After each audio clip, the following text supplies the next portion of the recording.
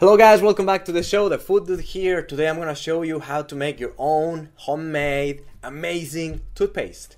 Now, why would you want to have your own homemade amazing toothpaste? Well, it's because unfortunately normal toothpaste or the regular kinds that you find in the supermarket are usually ridden with a bunch of chemicals that you really don't want to have in your body at all. So for instance, I picked this one up today just for like demonstration purposes, and right off the bat the first ingredient is sodium fluoride. Basically the biggest problem is that it has been shown to build up in the body. The body has a hard time getting rid of it, and usually it targets the brain function, so your pineal gland. And in kids, developing kids, there is going to impair with their learning abilities, their cognitive abilities, and you really don't want to get into that. Like, it's unnecessary. Fluoride is not a nutrient, has nothing to do in your body, and when you put a nutrient in your body, you're basically giving your body more work to do, because it has to get rid of it, it has to deal with the side effects, and overall your body's already so busy keeping you alive and healthy that you really don't want to add to the workload. Another nasty that you can find in this kind of toothpaste is triclosan, which is an antibacterial, but it has been linked as well to heart failure.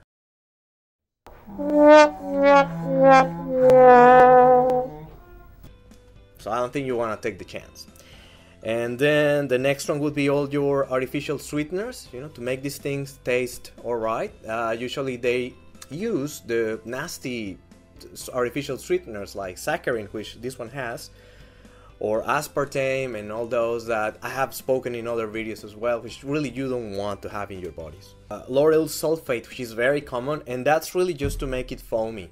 But it has been linked to mouth sores and digestive tract problems. So why bother? Why risk it?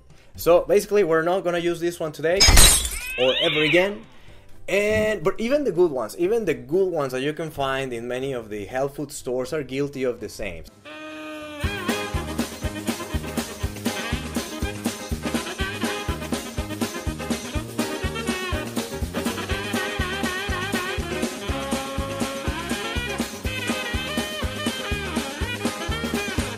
Sometimes they have the lauryl sulfate, to make it foamy.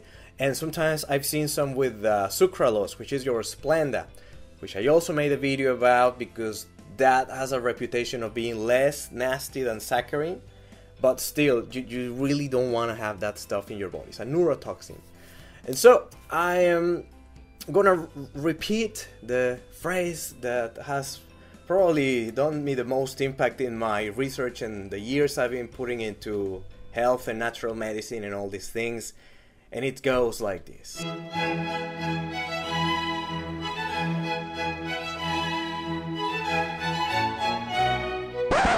It really is important that you read your labels, okay? If you find all these ingredients, you might as well steer clear from them.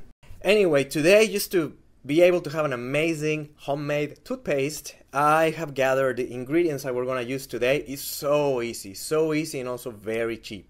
Because especially the ones that you buy in organic health food stores, those toothpastes are very expensive.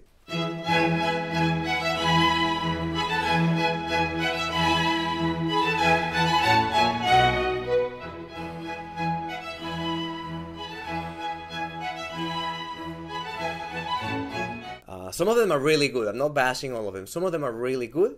I'm just saying that you can have something of great quality, perhaps even better than whatever you can find in a health food store, and for a fraction of the price. If you Google and internet and YouTube and all that, you might find other recipes. So I think pretty much all of them have the same basic ingredients, which are your coconut oil, my good old friend, and your baking soda. All right. I'm gonna use today stevia in the powder form, but some people use as well xylitol, which is also a great idea because xylitol, like I've spoken in previous videos, is good for your teeth. But today I'm gonna use stevia because it's what I could find easily today. I have peppermint essential oil, but you can use cinnamon essential oil, you can use myrrh, depends on your particular taste and palate. So I find peppermint, I like it because it freshens my breath and I just love it. Okay, so we're gonna get to it. The recipe goes like this. We're gonna use half a cup of your coconut oil, And as you can see, mine is half solid and half liquid. Remember that your coconut oil is a solid, it's a saturated fat, so it's going to be solid at room temperature. And room temperature, I mean about 24 degrees. If it gets hotter than that, and that's Celsius, 24 degrees Celsius or 70 Fahrenheit, any hotter than that is gonna get liquid, which is still fine, no worries. So if you keep this one near the stove or in your kitchen, it's likely that it's gonna be always liquid. If you keep it in your bathroom, for instance, it might be solid. Depends on where you live. But as I say, it doesn't really matter. So today I'm gonna be working with liquid coconut oil. And I have also made a video about coconut oil and all the amazing uses that it has in the past. But back then, because this was like 5-6 years ago that I made that one, I didn't mention oil pulling. And oil pulling is also very important for your mouth and oral hygiene. And remember that your oral hygiene and your health, your mouth health, is linked to longevity. So people who have really good teeth or take care of them, they usually live longer lives. And oil pulling, I'm gonna go quickly into it before we go into the toothpaste. Basically, what I do is I dip 1 tablespoon of your coconut oil, and then I just swish it around. And I usually do this before I jump into the shower. And then while I'm showering, I'm just kind of like swishing it around, making sure that it goes in between the teeth and everywhere. And then 10, 15, 20 minutes, depending on how long you want to have it in your mouth, and then you just spit it out. What happens is that because the antibacterial, antimicrobial, antifungal properties that coconut oil has is going to be cleaning your mouth. It's going to be getting rid of all the bad bacteria while still leaving behind all the good bacteria that you need to have in your mouth. That's going to keep your teeth healthy and happy. Okay, so now you have, I already measured half a cup of coconut oil. So I'm just gonna put it in this dish. All right, and now the baking soda has been known for many decades to have great properties. That's gonna not only whiten your teeth, but it's gonna keep them sterile. It's gonna make sure that no nasty bacteria are gonna be growing in there. So I'm gonna put 3 tablespoons of it. The only thing is that it's really salty, and that's something that you might find when you make your own toothpaste compared to the ones that you buy. The taste might not be as great because it's gonna be kind of salty. So to remedy that, I mean, if you don't mind that, you can use it just like that, and then just add the essential oil. But if you wanna, not to suffer too much, I'm gonna add today a couple packets of stevia. And remember, this could be also xylitol. And finally, I'm gonna use about 20 drops of your essential oil.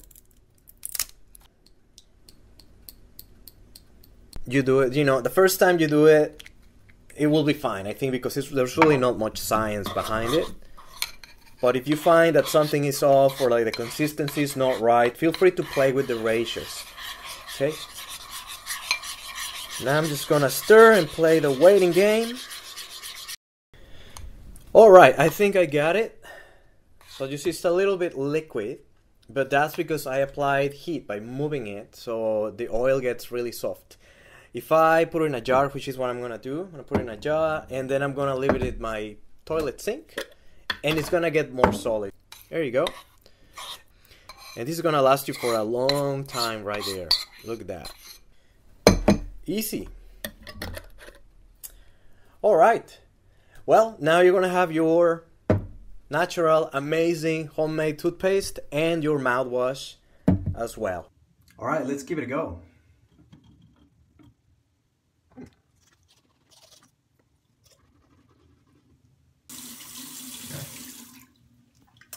Alright, I think I really nailed it. It's really good. I might add a little bit more of peppermint oil just to make it more minty next time. But other than that, it's awesome. It's not as salty as I thought it would be. Okay guys, well, feel free to share your results with me. If you have any questions, let me know. If you have any other suggestions or your own recipe, also feel free to share with me. And I'll be here for you next time. Now, here is to your beautiful smile. Smile more, people.